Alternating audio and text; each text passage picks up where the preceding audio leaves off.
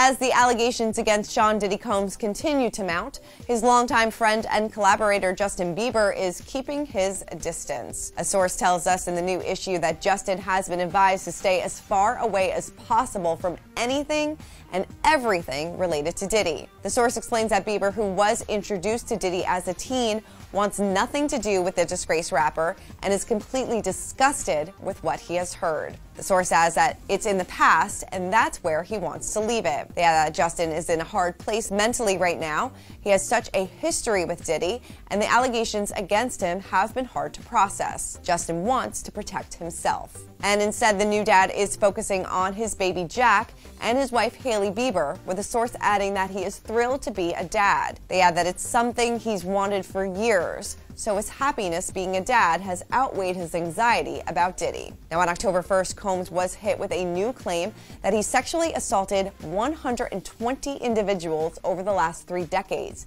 including 25 minors. His lawyer calls the claims false and defamatory.